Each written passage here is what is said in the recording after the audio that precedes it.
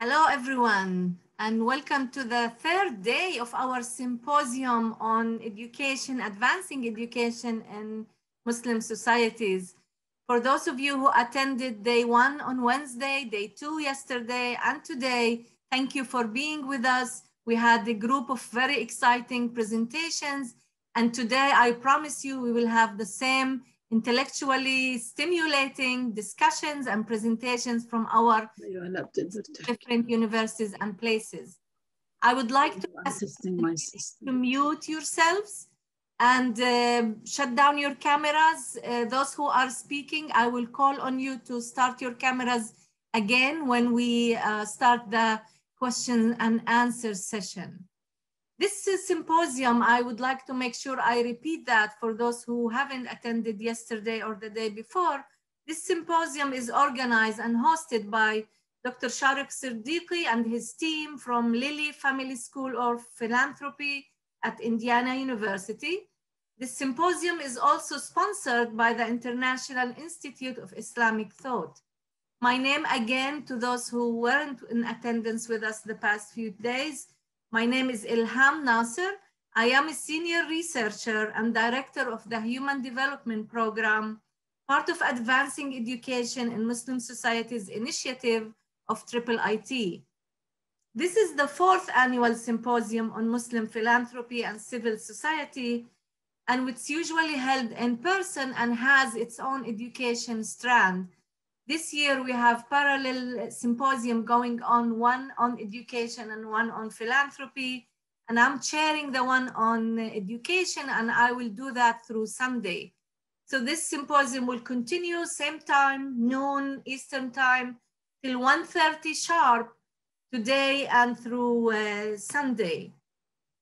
The symposium or the presentations that you will hear were selected for their high quality and of course for their relevance to advancing education in Muslim societies and education spheres in general.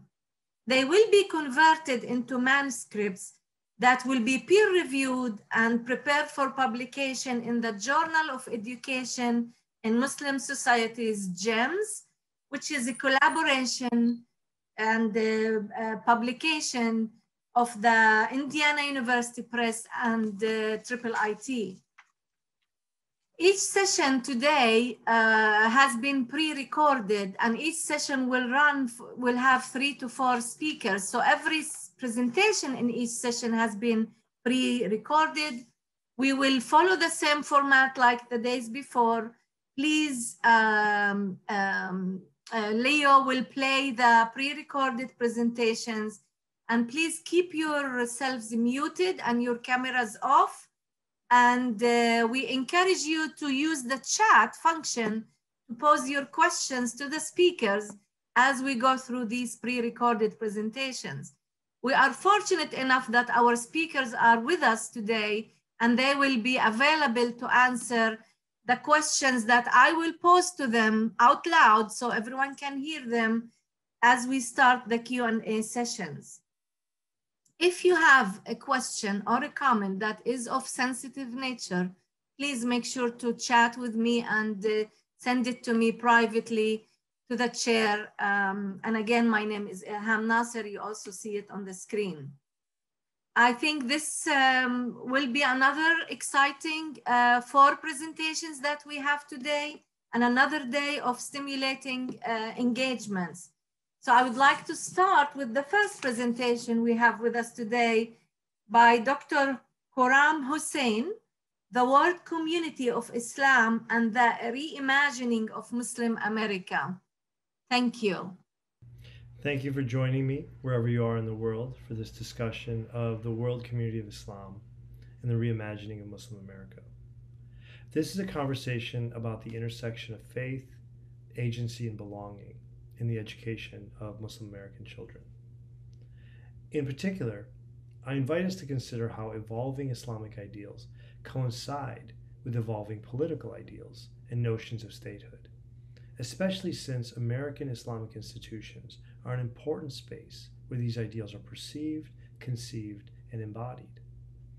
For this talk, I'd like to focus on the schools founded by the Nation of Islam, not only because they comprise one of the earliest and most widespread Islamic schooling systems in America, but also because they offer a window into how Islamic and political ideals encounter one another in America, and how notions of spiritual citizenship and territorial citizenship shape and reshape one another. First, let's take a step back and consider the wider context. On June 29, 1975, the largest Muslim movement in American history dramatically shifted course. As W.D. Muhammad ascended to lead the Nation of Islam, he abandoned his father's separatist black nationalist philosophy and promoted participation in American civic life. All of the organization's institutions underwent changes. The Nation of Islam was renamed the World Community of Islam in the West. Their prayer and educational spaces changed from being temples into mosques. The newspaper Muhammad Speaks was renamed Balalian News, and the movement's primary schools, once known as University of Islam schools, transitioned to Sister Clara Muhammad schools.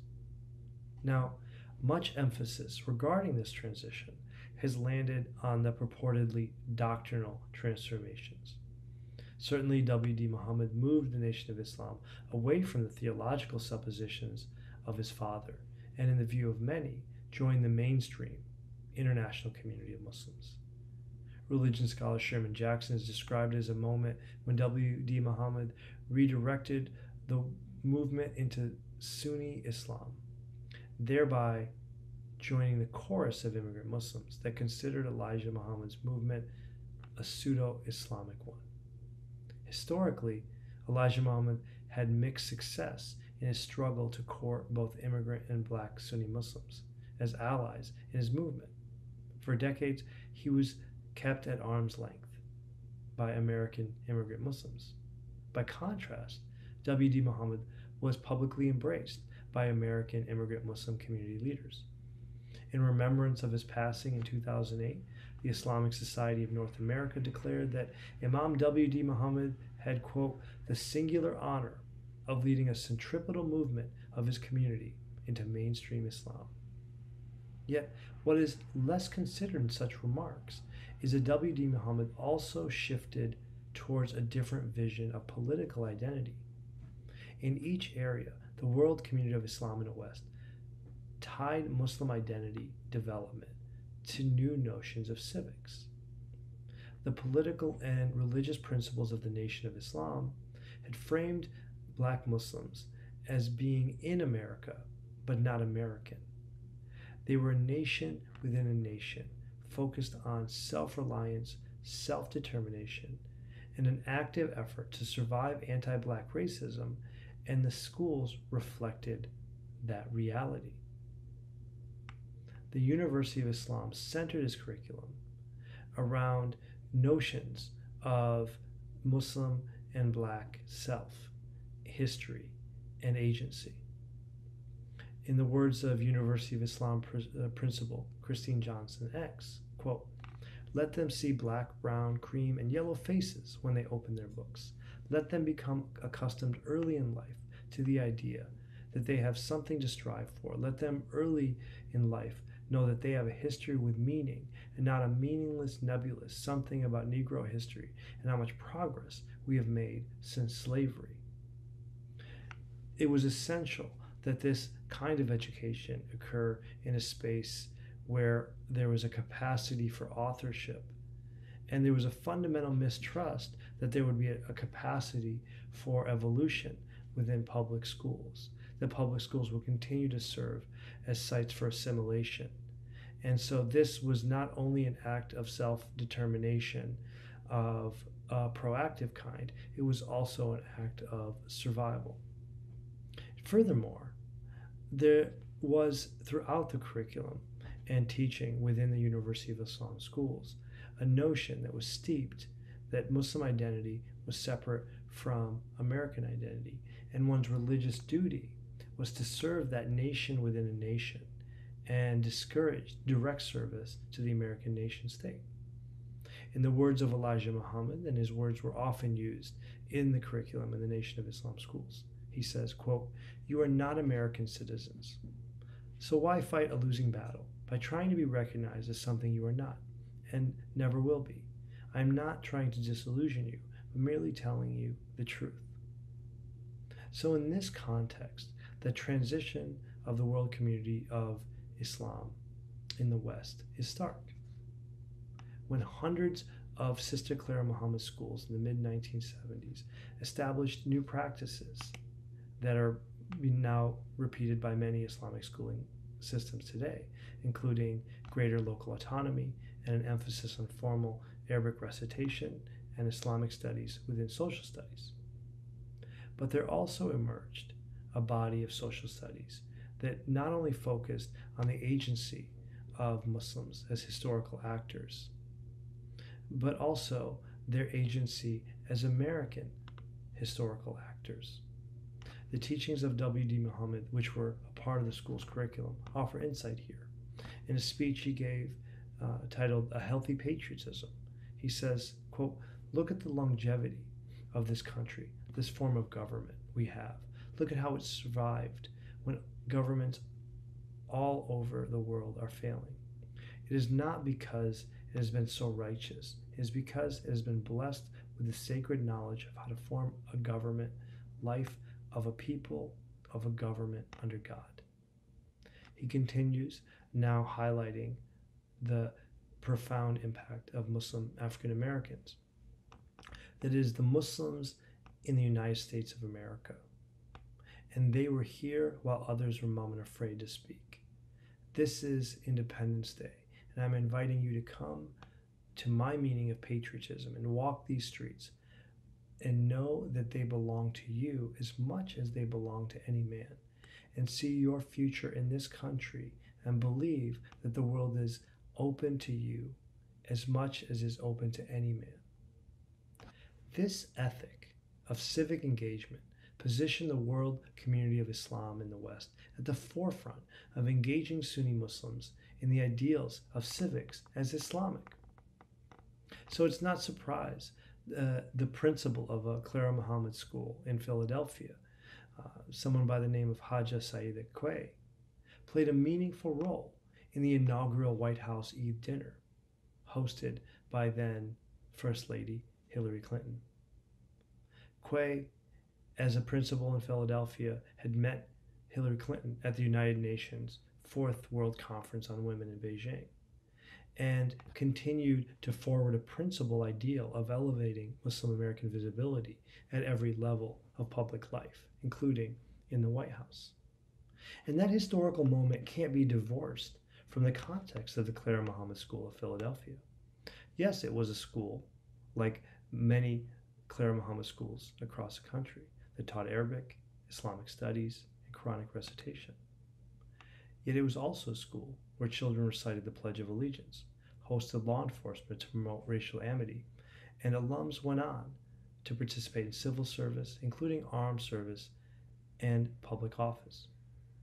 Moreover, Clara Muhammad schools were responsive to Muslim necessities substantiated by lived Muslim experiences and dedicated to Muslim engagement at not only religious but also civic levels of their development as Muslims. So, keeping within my time, I'll close here in hopes of continuing the conversation with the following considerations. I believe that this leaves us, this story in particular, with an understanding of the role Islamic schooling has in a manner that many immigrant-founded Islamic schools did not fully embrace until after 9/11. While civic education entails a remaking of Muslim identity, it is not presupposed to be an assimilationist and ultimately an existential threat to Muslim Americans, at least not from the vantage point of the Clara Muhammad schools. The Clara Muhammad schools put their faith not only in Islam, but also in the capacity for America to retain its principles of democratic pluralism and religious tolerance and religious pluralism, where being Muslim does not come at the cost of being American. Ultimately, when we move our focus away from doctrine and look at civic education in African American Islamic schools, we see that instead of dismissing schooling systems like the Claire Muhammad schools as late doctrinal adapters to Sunni Islam, they were the vanguard of an integrated Islamic education in America. Thank you.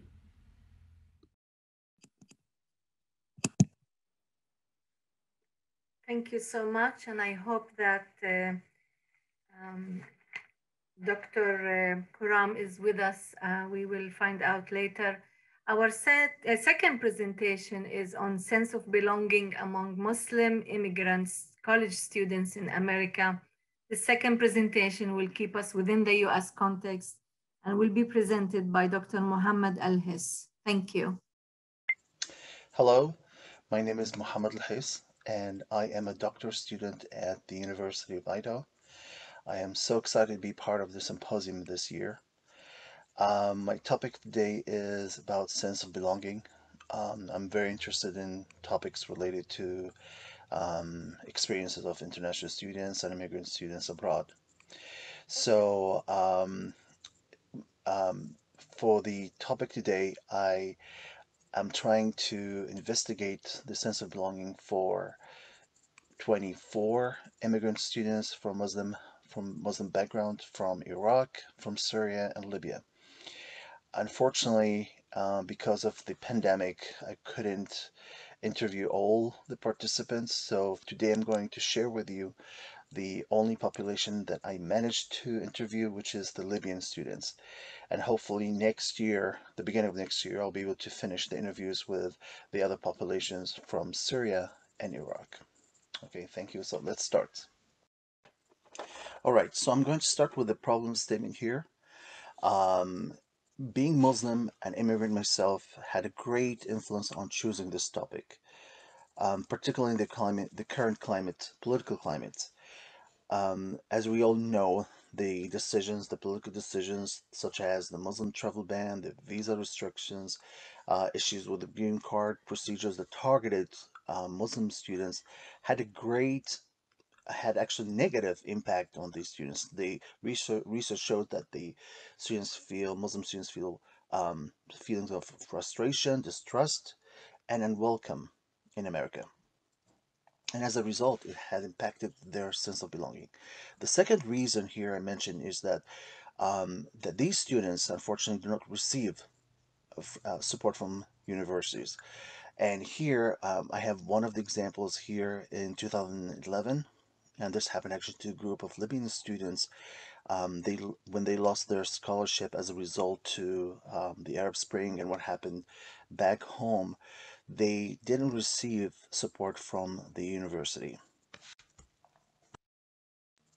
And therefore, I am so interested to learn more about these students and their experiences and how this impact their sense of belonging. So I'm going to start here with the definition of sense of belonging. Sense of belonging is the feeling of being cared about, accepted, respected, and valued by a group. And here I like this definition, and I highlighted important parts here, the second definition here, which is the valid involvement and feeling fitting in. I'm also using sense of belonging as the theoretical framework for this paper. But the question here is that where do we find sense of belonging? How do we develop sense of belonging? According to research, we develop sense of belonging in two important or essential constructs: academic integration and social integration. And I'm going to introduce these two terms in the next slide. So, academic integration refers to a student's feeling of being involved in their institutional academic practices. So, in other words, academic integration related to anything that happened inside the classroom. For example, working with groups, doing homework, searching online for their homework, or interacting with professors, interacting with peers, or asking questions in class. So anything related to the academia is considered academic integration, as opposed to social integration. And social integration is feeling of connected with people outside of the classroom. For example, students can make friends, can have parties on campus, can join clubs, can go to the rec center, doing things on their free time. So all of these things that students do outside the classroom is considered social integration. And these examples help the students develop sense of belonging.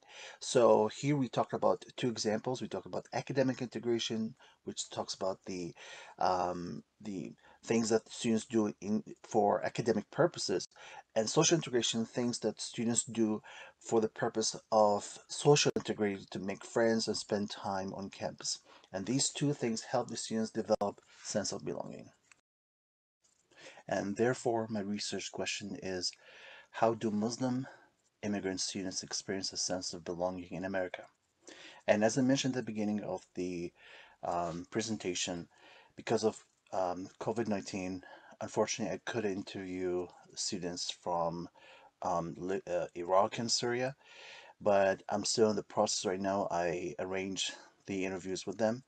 So far, I collected data from Libyan students, and for this presentation, my data comes from only one population, from Libyan immigrant students.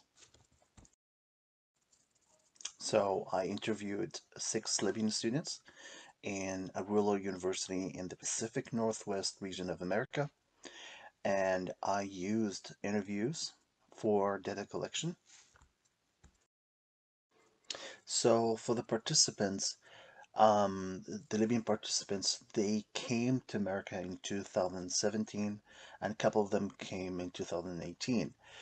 And once they came here, they changed their visa from being an international student into asylee.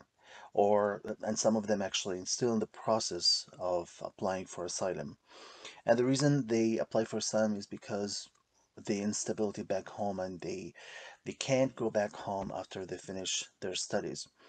So, and another thing here in this study, I chose students who spent at least 2 years in America, because research showed that students who spend at least 2 years in America, in a foreign context, they experience some kind of social and academic integration. So I conducted 3 interviews. The interviews took place at the end of last year, in fall 2019, and a couple of them in spring 2020. And some of them took place in the library of the university, and some of them took place through Zoom because of COVID-19. All the interviews conducted in Arabic, because the students prefer to be questioned in Arabic. And then I translated the data from Arabic to English.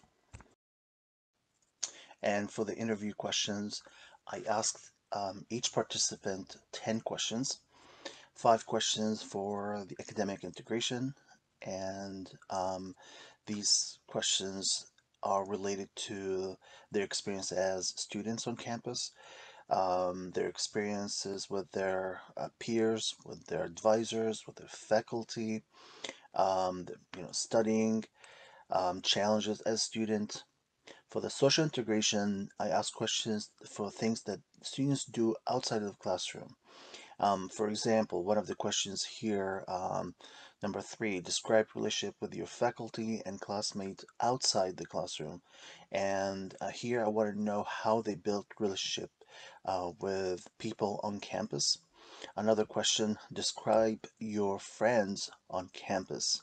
If any, how do you think this relationship influenced your sense of connection to university? So again, these questions related to how they social integrate to the community on campus. And for the data analysis here, I use the grounded theory, inductive, then deductive approach. I also use the constant comparative paradigm, and I used my memos during the analysis. And here in the picture, I'm explaining what I exactly did. I first had the interviews, and then I created actually a portfolio for each participant and important quotes from the interviews. And then I had the open coding. And for the open coding, I started to categorize and look for codes that match the academic and social integration. And then after finishing this process, I had the Exile coding, and this process is very, very dynamic because I had to look for codes that match the academic and social integration. I had to delete codes, I had to combine codes until I go to the final stage, which is the selective coding. And for this stage, I decided on the codes that I believe match the social and academic integration. And during all this process, I used my memos to help to guide me to look for relationship between the codes. So here an example of the inductive coding that I did at the beginning of the data analysis. I first, as I mentioned, I created a portfolio for each participant, and I read the interviews looking for any codes that match the academic and social integration, and I created a table, and after that I coded each codes according to the priority codes, which is the academic or social integration. So for the findings, so far three themes emerged, and hopefully after finish interviewing the other participants from Syria and Iraq, probably I will come up with more themes. So the first theme here is language barrier. All students expressed their frustration because they felt like English was a main obstacle for their social and academic integration. For example, here, the first two codes here, they talk about that language was a main hindrance for making friends because they were worried about how they will interact with American students inside and outside the classroom. The third and the fourth code here affected their academic integration. Some of the students complained of inability to write a proposal for a conference, to one of them actually rejected a book chapter work on a book chapter with the professor because he was worried about their language, his English language.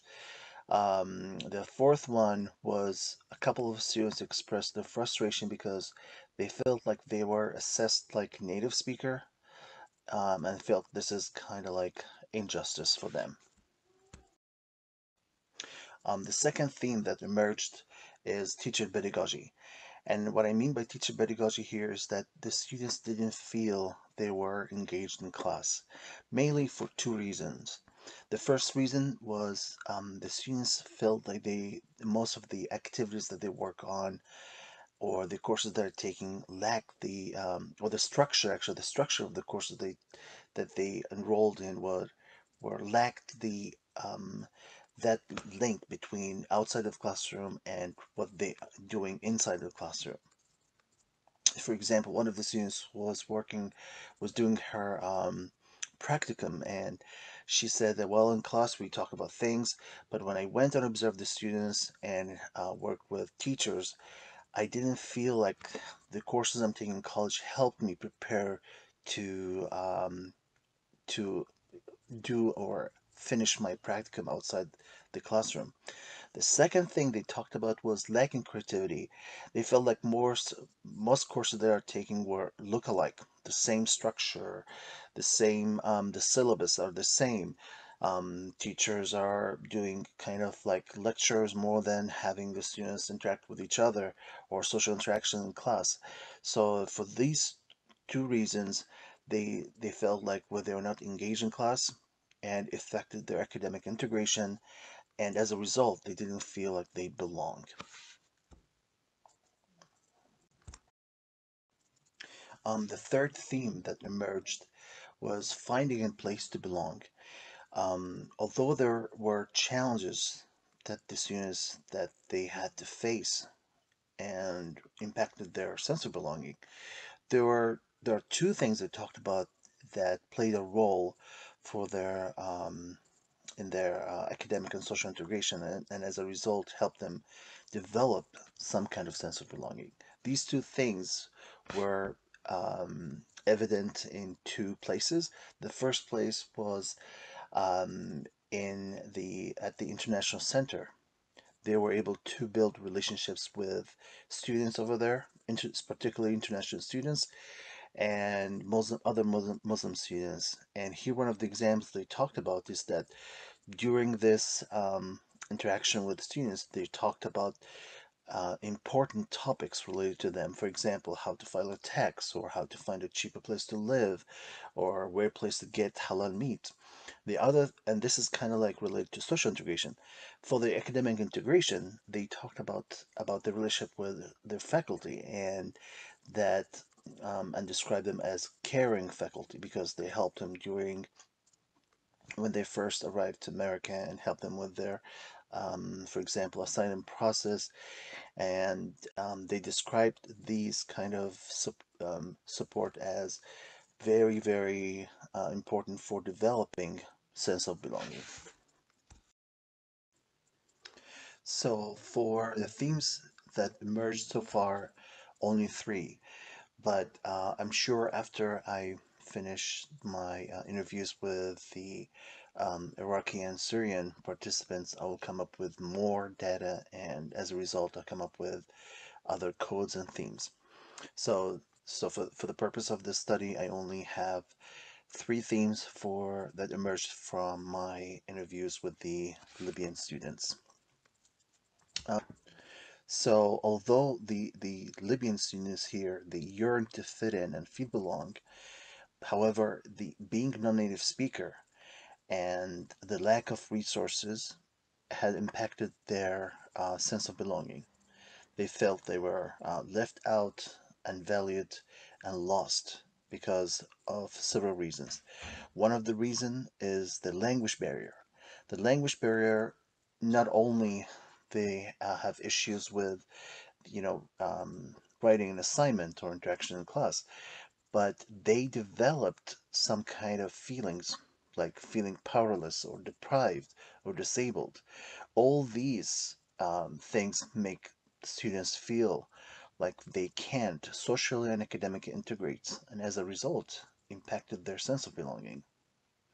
Another thing was the teacher pedagogy, the idea of not feeling engaged in class has a great influence on students' academic and social academic integration, I would say, because they don't feel like they can they can make sense of the curriculum, make sense of what they're gonna face outside the classroom, and as a result, they feel like, well, we are wasting our time here. I mean, these things, these courses we're taking are unproductive, do not prepare us for the real world.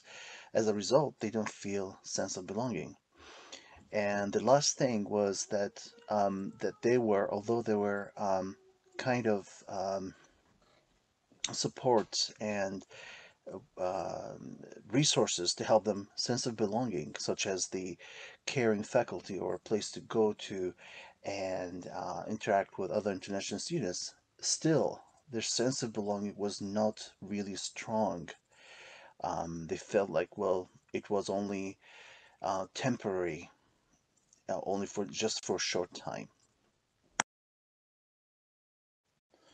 And thank you very, very much for listening to my presentation.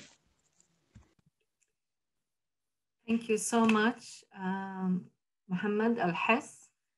And Dr. Shelley Wang and Tui Tu from George Mason University will take us to the Palestinian occupied West Bank with a study on international education and civil society activism in the Palestinian occupied West Bank.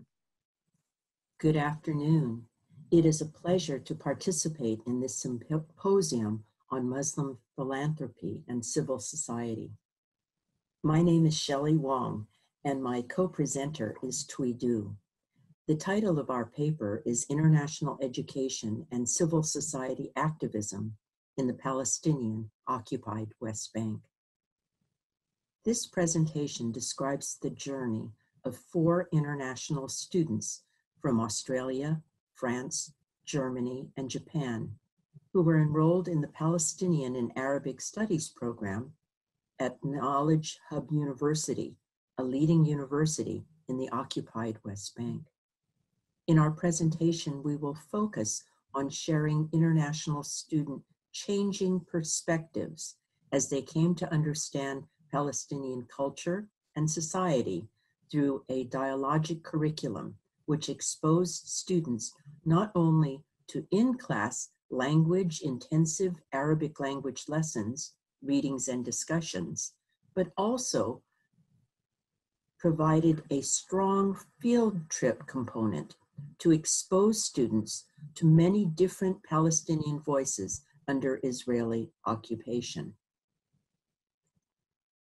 PAS, which stands for Palestinian Arabic Studies, is an intensive Arabic language program for international students to study modern standard Arabic and Palestinian colloquial Arabic, as well as courses as contemporary Arabic thought. Faculty curriculum designers emphasize learning by doing. That is, the connections between traditional in-class, more formal instructional components of curriculum, such as course readings, lectures, discussions, and assignments, and the out-of-class, after-school, or weekend activities organized by educational institutions, such as sports events or competitions, debating clubs, performance arts, and field trips. International students in the PAS, or Palestinian Arabic Studies program, during the 2018 to 2000 academic year were from elite public and private universities from Algeria, Australia, Canada, Chile, England, France, Germany, Japan, Korea, Mexico, the Netherlands, Norway, Scotland, Spain, Sweden, and the US. In the year before, Israeli authorities denied or significantly delayed issuing visas to 15 of the Knowledge Hub University faculty with foreign passports, resulting in undue anxiety and uncertainty for both individual faculty and their students. Through the field trips in a single day, students were exposed to a plethora of experiences which required them to respond to a range of information about history and current realities within a very packed or full itinerary. For example, in the trip to Salfit, students were provided with the opportunity to see the reality of Israeli settlements on the ground. They were given the opportunity to participate in discussion and mini lessons about groundwater issues, agriculture, Israeli industrial zones, and the apartheid wall. An important aspect of curriculum in international education is self-awareness on the part of the student's own positions of privilege within global systems of empire and extreme differences in wealth and power. Desiring that their students go from being tourists to a more critical and dialogic engagement with the local people they encounter in the host society, faculty designed assignments which ask their students to take an anthropological approach, that is, go beyond their previous stereotypes and to make the foreign or strange familiar. An important cross-cultural or intercultural goal for international students is to enable students to reflect upon their own familiar, taken for granted cultural biases, attitudes, and beliefs, and to step out of their own subjectivity, reflect on, notice, or develop an appreciation for the host societal mores, customs, and guide them to higher levels of thinking. The overarching research question was to explore what international students discovered through these field trips. This included student estimation of what they learned, their perspectives concerning the value of their field experiences, and their insights they gained through learning by doing. The 4 international students who are featured in this particular study were from France, Australia, Germany, and Japan. 3 were undergraduates and 1 was a graduate student. They were all full-time students of Arabic language in the PASS program at Knowledge Hub University. The 4 interviews were conducted in March 2018 and varied from 25 minutes to an hour and 6 minutes. These international students were asked to reflect on what they had learned, experienced, and discovered on their field trips. Their dialogue with people from diverse communities in civil society and different walks of life. We have adapted the 4 stages of transformative learning from peace pilgrimages as outlined by Professor Tamashiro, and provided the descriptions of each stage based on our analysis of interviews with students. An example of stage 1, a disorienting dilemma, can be seen through the example of Bruce, a Palestinian heritage language learner from Australia. The trip to the actual separation wall that helped him come to know what he had previously read about in new ways. This critical discovery or insight has been described elsewhere in descriptions of curriculum transformation as an awakening. Stage 2. In the second stage, which is described as questioning and deconstruction, an example is provided by Maxime, the student from France, who asked the professor many questions after being able to observe the Israeli settlements. This opportunity to ask questions afforded him insights. The third stage of the transformative framework is to reframe and restructure for a deeper understanding. Each of the students expressed appreciation for the opportunity to pose questions and gain insights that enabled them to reframe and restructure Palestinian insider perspectives that they would not ordinarily be able to encounter if they were only tourists. Students experience disorienting dilemmas which cause them to reframe and restructure what they had previously known about. Students went from being tourists, shopping and tasting Palestinian specialties, wonderful desserts, to visiting the home of a family who refused to move, although their lands were being confiscated all around them and the wall was built right next to their house. In a single day, the wall was erected. This required reframing and restructuring to understand the historical processes that had taken place over decades with Israeli separation policies. They observed ghost towns with homes and businesses abandoned when Palestinians, due to the closing off of roads, were no longer able to travel to Jerusalem to live and to work. Witness bearing of intense suffering may involve an awakening to one's connection with those who have experienced tragedy, marginalization, or oppression.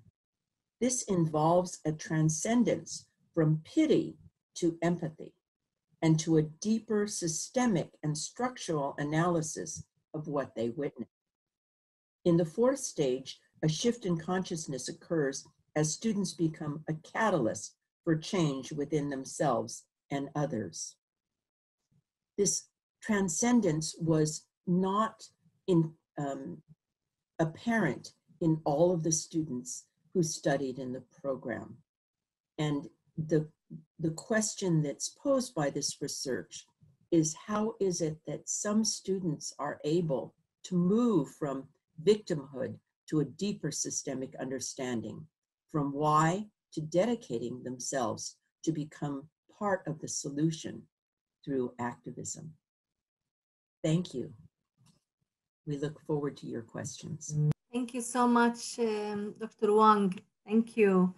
And our last presentation for today, but not least, is going to take us to Pakistani University. The title of the presentation is Investigating Individual Growth and Change, Results from an Internationalization Project in a Pakistani University, by Dr. Becky Fox and her team, Wumi Kim and Tariq Mehdi. Thank you very much. Welcome, and thank you for this very special opportunity to share the results of our research here at the Muslim Philanthropy Symposium. I'm Becky Fox, and I'm here with my co-presenters and researchers, Wumi Kim and Tariq Mehdi, to share the results from a phenomenological study entitled Investigating Individual Growth and Change as a Result of International Professional Learning in Pakistani Higher Education. Research has the potential to take us beyond program evaluation to consider enduring learning from international projects and contribute to a global dialogue with colleagues across the world. In this study, we sought to understand more deeply the experiences of 3 Pakistani faculty members who participated in this 3-year project. Our study has a 4-fold purpose, aiming to more deeply understand multiple areas of the 3 Pakistani higher education faculty participants' experiences. First, how they experienced and transferred their understanding of this project to their local, how they experienced an internationalization and navigated between the global and the local to the rapidly changing environment that is Pakistan today. Third, what their application and the sustainability of this project were. And last, in what ways such experiences on individuals could extend beyond the scope of merely applying or implementing a Western status quo into their university practice. We believe that our audience is broad: higher education institutions in the US and abroad, grant funding agencies, exchange programs, and most importantly, researchers who are seeking to understand the impact, legacy, and sustainability of such international projects. The Collaboration for Faculty Excellence in Teaching and Research was funded by the US-Pakistan University Partnerships Program of the US Department of State Public Affairs section in the US Embassy in Islamabad. There are 3 major components, which I will present briefly here. First, partnerships. This 3-year research and teaching partnership grant is the context. Collaboration, which involved 40 faculty from the Pakistani University, with 3 specifically selected for this study. Experience. The experiences were both online and face-to-face. The Pakistani faculty came to the US University for on-site seminars, and then follow-on work that included personal action plans for research and educational change upon return to Pakistan. The US project faculty also traveled to Pakistan for extended work and to facilitate the project's culminating conference. I'm Rebecca Fox, and I am a professor of education in the College of Education and Human Development at George Mason University. With a bicultural and bilingual background, a large part of my research focuses on culture, second language acquisition research, and critical reflection. Hello, my name is Wumi Kim, and I'm a doctoral candidate at George Mason University. And I had the privilege of interviewing 2 of our participants.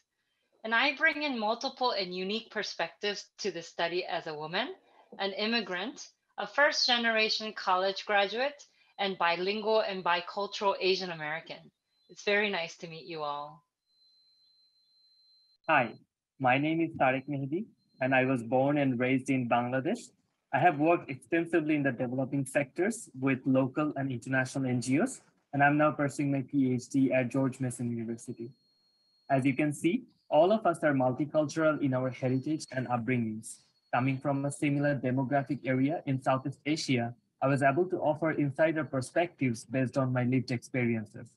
Through our individual lived experiences, we share Western, Eastern, East Asian, South Asian education and cultures. These identities gave us unique opportunities to analyze the data from multiple perspectives. We employed a phenomenological approach to understand the influences of an internationalization project on 3 Pakistani faculty, led by the following research questions. Number 1, how do 3 Pakistani faculty members portray their learning and experiences? And what aspects of the project do they consider as being the most influential individually and institutionally? Number 2, what are the overarching themes that emerged from the interview data collected during the program and 1 year post-program that captured the lived experiences and influences of this internationalization project? As we mentioned before, we employed a phenomenological approach because it is particularly well suited for exploring human experiences and the meanings human beings attribute to those experiences. Through purposeful and convenient selection, 3 faculty from 40 Pakistani faculty fellows participating in the project shared their lived experiences. We have used pseudonyms throughout the study to protect the identity of the participants. The primary data sources for us are individual interviews conducted at the beginning, middle, and 1 year after completing the US-based component of the program. Each interview lasted 60 minutes, then were recorded and transcribed. We used open and axial coding to review and analyze the data. Each of us first coded the emerging themes in a single participant's interview data. Then we collected the analyzed data to determine crossover themes. Next, we gathered to discuss the data and begin categorizing themes from initial findings. After our group discussions, we individually reviewed the data to determine consistency of the emerging themes across the collective findings. And from the very start of this project and research, we as researchers committed toward taking critical perspectives on internationalization. And what that entailed was to promote the spirit of collaboration, mutual respect, concern for social justice, and a call to global civic responsibility. And so also maintaining an equitable playing field between the researchers and participants was important in order to foster intercultural competence for all parties involved. And so we understood that if the global subsumes the local, the full context will be lost. So on the other hand, when the local socio-cultural lens is maintained and respected, the global can be viewed from a humanist perspective, where the universalizing involves global citizenship and international mindedness. In response to research question 1, we first present each participant as a mini portrait in order to portray the ways in which each participant uniquely and personally experienced the program. We continued to use the critical lens that Umi just shared with you that was the driver of the entire project and this research. Our first portrait is of Professor Zanzida. From her own words, her portrait is entitled, "The change is first within you, and then the possibilities come." She was an associate professor and a leader in her department at that university. As a single woman, she had never had the opportunity to travel outside Pakistan prior to this project. She was confident of her scholarship. She held a PhD, and yet wondered how she was going to manage all of this. How am I going to survive 2 weeks with these strangers whom I don't know, actually? She managed to overcome any doubts, and particularly her initial doubts, by turning toward her students. She really focused on the application of new knowledge, her teaching, expanded research. Change was a theme that appeared across all of her interview data, and it remained salient upon her return to Pakistan and then upon her 3rd year as a Fulbright scholar. She talked about change and change needing to be first within herself, and then she could activate it. She projected possibilities for many changes in teaching, practice, and research, change for her students, and change in her program's outreach. Our second portrait features Professor Aisha, and she's an assistant professor and director of Teaching and Learning Center at her university. And she often spoke about her vision for collaboration during the interviews. She articulated what cultivating a culture of collaboration might look like at the center. And she sought opportunities to collaborate, learn and expand the center's capacities, and realize that the center's professional offerings only could be achieved in collaboration rather than needing to do everything by herself. So upon return to Pakistan, Professor Aisha moved her vision into reality through collaboration with colleagues to create a faculty professional workshops. And seeing the model of collaboration among our faculty from the program experience, she reached out to colleagues across disciplines to collaborate and facilitate a series of successful faculty development for all faculty at her institution. And Professor Aisha shared proudly how her vision of collaboration was being actualized, and also how these enactments are actively promoting the growth and development of the Teaching and the Learning Center at her university. The next participant is Professor Amir. Professor Amir is an assistant professor who previously spent time during university and graduate school in the US. All his 3 interviews included robust evidence of the ways he visions for action and enactment in his classes, his programs at the university. Although he had spent time in the US, he reported that he experienced this project through new lenses. Seminars and active discussions here advanced his thinking on local and international dynamics, power in higher education, cultural challenges and triumphs, and the institutional and social mindset in the local context. Upon return to Pakistan, he engaged his colleagues and students collaboratively in research and used new interactive teaching practices. His vision called him to action, integrating the international and the local. And through the cross-participant analysis, 6 overarching themes emerged, which capture their lived experiences and influences of this internationalization project.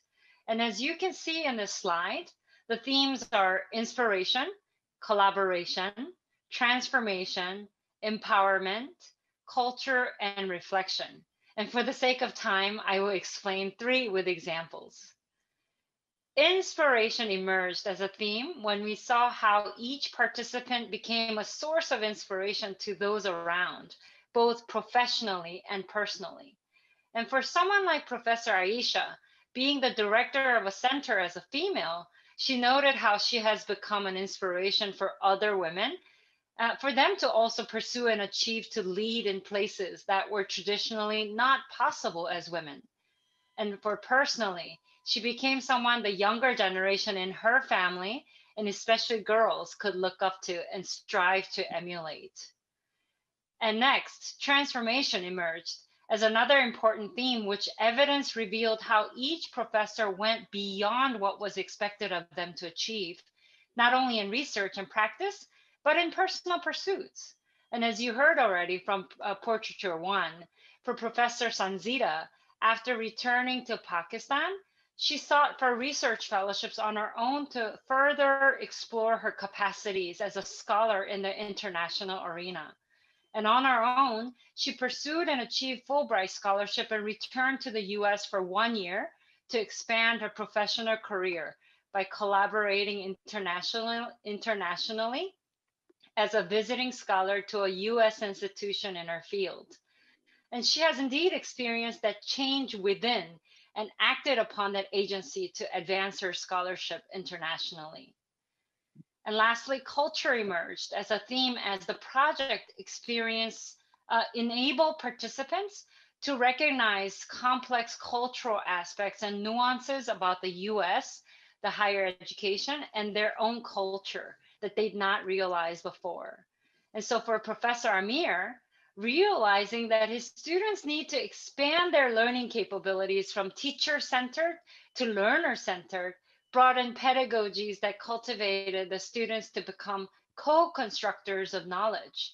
He also emphasized the need for his students to be equipped to face the 21st century globalized context and challenges by implementing the instructional practices that prepare his university students in the business program for the real world.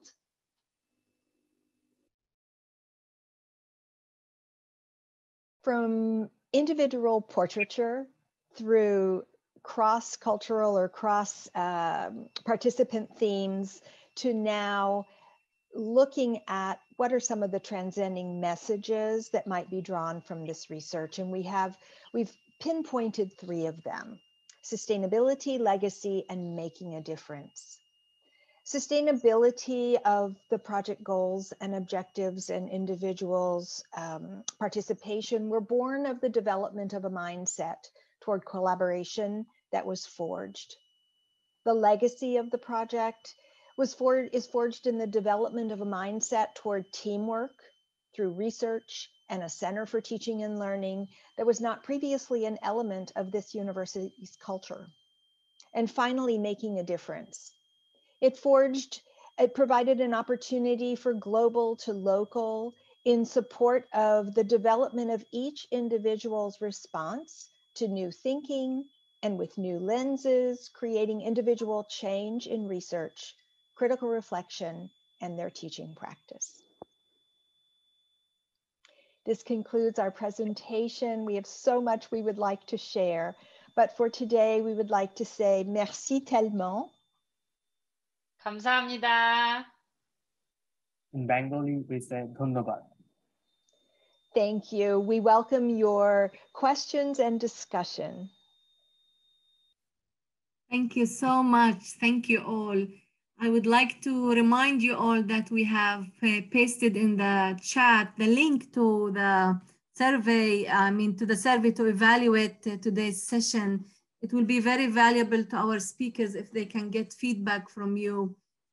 So if Lina, you don't mind pasting that link again in the chat as well. So it's only 3-4 questions. It's not a comprehensive evaluation, but it will give us some ideas. Thank you, Lina.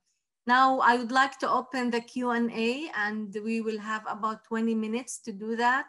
If you don't mind, our speakers, you can unmute yourselves, and I think you can also show your cameras if you are willing to do that. And it's really a choice, but it would be nice to see some faces behind the names and the pre-recorded presentations. I think in the chat we had a few questions. One of them came to me, but for the sake of the topic of this session today, all about this whole idea of transformative learning, whether it's in the sense of belonging or being part of the fabric of the American society as Muslims in America, or in the Pakistani project, where the idea was really to see what changed in people's experiences as faculty in higher education, and then the idea behind the international students who were part of this program in Palestine, where learning is not only about tourism, but it's transforming the person. So I'm trying to bring all of these different themes together and hear from any of our speakers, how much do you think that your projects brought this transformative learning to light, and what needs to happen for all of us who are involved in international education? What needs to happen to make that more of a reality and go beyond your studies? I hope I'm making sense. I'm trying to pose a broad question that everyone can relate to from your own areas of research. What needs to happen to us to learn from these experiences that could be scaled up, could be expanded, could be, even with the topic on sense of belonging. We are conducting our own research at IIIT, and we actually looked at sense of belonging as an important component of learning and well-being. And there's a lot there too, whether it's academic or social. Is it part of the transformative learning apparatus? And so I'll leave it open to anyone who would like to take this on. Ilham, I actually just wanted to add to your rich question that I was really struck. I thought that each of the presentations was textured and offered a number of layers that wove together pedagogy, curriculum, context, geography, and social identity. And so I think one of the things that really struck me was that we bring our whole selves into learning. And so as we go through identity development, so do our classes, so do our students, so does our curriculum, so do our schools. And so I think that there was a kind of availability and vulnerability of self and identity, which is changing underneath the forces of politics, geography, and historical change. And so I just saw that thread through each was that, you know, we can't sort of see the subject-object relationship between the educator or the system and the student. And I just really want to acknowledge that the transformative capacity of being that present with our full selves as educators, administrators, as organizers of entire educational systems, that we are mirroring ourselves in the schools. And as much as we can be honest and thoughtful and explore that, I think we can look at the transformative capacity of Islamic education moving forward. Yes, I think the researcher in this story is what you're trying to point out. Our, being, our identity as researcher is what comes through as well. Definitely. Thank you for that intervention. I'd love to respond, or at least start out the response. And thank you so much for that observation. It's so hard sometimes to put in words what transformation means with regard to a 3-year project, right? And the nuances of understanding on both sides are just phenomenal. I think opening a project, creating a project such as, this 3-year study or project that we did in Pakistan, you set the parameters, but it becomes much more than that. It opens doors, and then it enables everyone who participates to transform and to change. And so we share the best of what we have that is received with the best that others have. And in that process of reactivation, all of the learning then takes its own shape. And so the participants in one of our 3 who was highlighted said, I had to return to Pakistan to talk with my students, to try out with my students, and we all learned together and created new possibilities. And that is what we're looking for. I noticed that we also have with us today one of the people who traveled with us to Pakistan as part of this project. And I think I can speak for Karen when I say we all changed as a result of this, and will be forever changed because of it. So being able to find the words and find the means to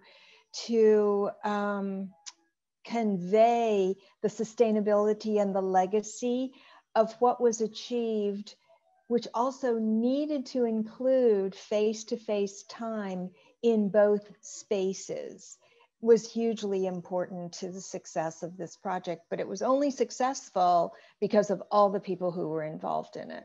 So I guess that's just a beginning of opening the door of what I might say, because I could go on and on. Wonderful. Thank you, Becky. Shelley?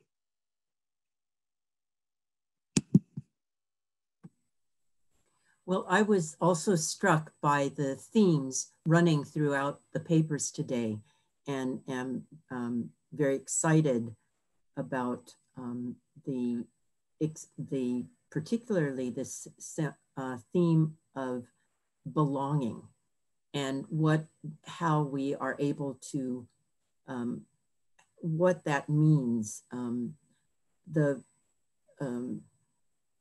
the case of Libyan students who are asylum seekers, that the very challenge of under the Muslim ban is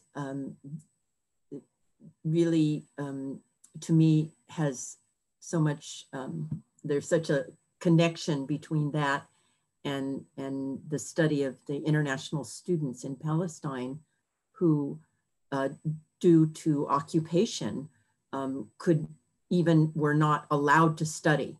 So all this, when I think about what transformation means over a 3-year plan and the wonderful resource that is enabled when you have those resources for collaboration, in contrast to some of the challenges of not being able, due to security, due to even reconnect.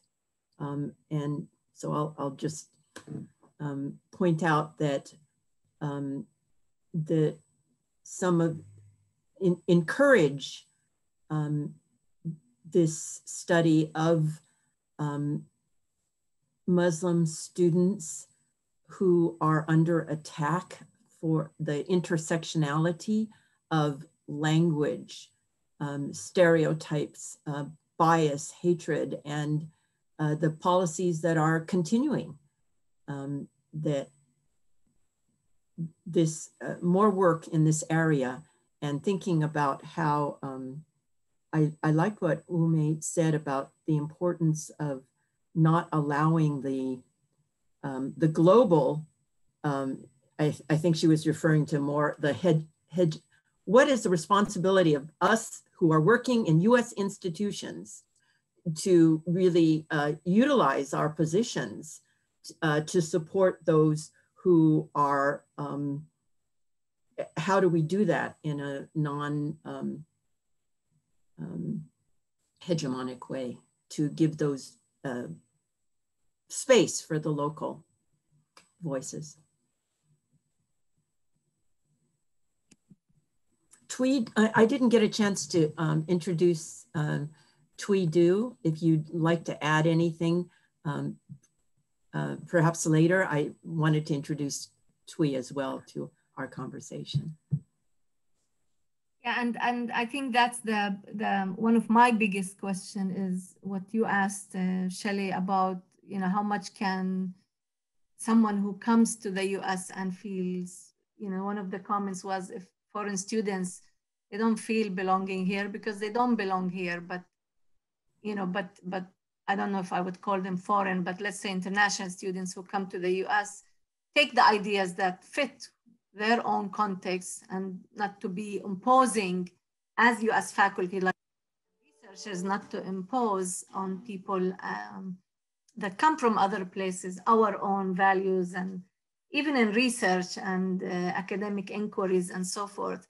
The sense of belonging question, I don't know if our speaker is with us about the sense of belonging of the Libyan student, but there was a question for him, and I think he's here, but I don't see his picture. Oh, I'm here. Hi. So the question is that between academic, I think follows our conversation, the intersection, one of the questions was is there an intersection between the academic sense of belonging and the social sense of belonging? I think that we saw from all presentations that a sense of transformation only happens when you experience it yourself, whether you're the researcher or the student or the faculty or whoever. So is there a place where these two intersect in your study. And I know you're at the beginning of this study, so I think that's a question particular for you. Okay, thank you very much. I enjoyed listening to all the presentations today. Thank you very much. Well, as you all said, sense of belonging is a need. It's like in Maslow pyramid, we're all aware of one of the needs is like, food and shelter. I want to clarify things before talking about the difference between academic and social integration is that they are not foreign students and they are not considered as international students. And this is why interested me is that they came here as international students, but because what happened back home, they changed their status. So they became asylees and they haven't gotten their papers yet. So they don't know what their status is and the university doesn't know. So their status is so complicated. And at the same time, the sample size, I have 17 students actually from Iraq, from Syria, and they're all immigrants. So, but unfortunately, because of COVID-19, I couldn't interview all of them so far. Of course, the reason I separate them is because in literature, they always say academic integration, social integration, and they are different, both of them, because students could feel like, oh, in classroom, I can participate. I love working with the students. I love working with the professors. I feel engaged in class. Everybody's listening to me. But once he or she leaves the classroom and try to engage with the community on campus, everything is different. Well, I can't go, for example, I can't wear hijab and go to the rec center, for example. People start looking at me. Or I can't have, for example, if I go to one of the organizations, there's an organization for Middle Eastern, but there's no organization for North African. So they put us under one umbrella, Muslim students, international students. And this is the aim of the project is just we need to look at people as individual cases. We always put them as one label. So far from the interviews I have, students so far felt they are academic, integrated. There's a sense of belonging academically, but not socially. They say once we take our classes, we want to leave the campus because we can't find ourselves there. We can't even go and state our opinions about subject. We can't be part of a community or volunteer work because we're afraid of language barrier, of how they're going to perceive us because we're Muslim, etc. So yeah, so this is summary. Thank you. Yes, and thank you for that. And I hope you do get to interview and complete your work, but I think it's a rich study and hopefully you'll be able to complete it, but it's still rich as is. So thank you for that. I think that the idea Thank you very much. The idea of the self-identity comes back in one of the comments about, it's at the center of the educational experience. And we had the session yesterday where people talked about this idea of, the researcher, positionality of the researcher, the biases of the researcher, the previous perceptions and all of that. How can we really balance, and maybe I'm stretching a little bit here, but how can we balance, because I'm interested in methodology. So how can we balance who we are with what scientific educational research, if there is something called scientific educational research. I think if you have few words to say about that, we can, end it with a few ideas. Go ahead. Oh, thank you very much. Sorry. Thank you. So for the case of the bias, qualitative, I mean, of course, qualitative, it's hard to separate bias from qualitative research. But for my case, I have credibility measures. For example, I have peer debriefing and I had member checks. So once I finished all the interviews and analyzed them, two of other researchers, including my professor, they will separately write their own notes and their themes, and we're going to meet together. I'm sorry, probably I have a problem with the internet. So then we meet together as a group, and then we finalize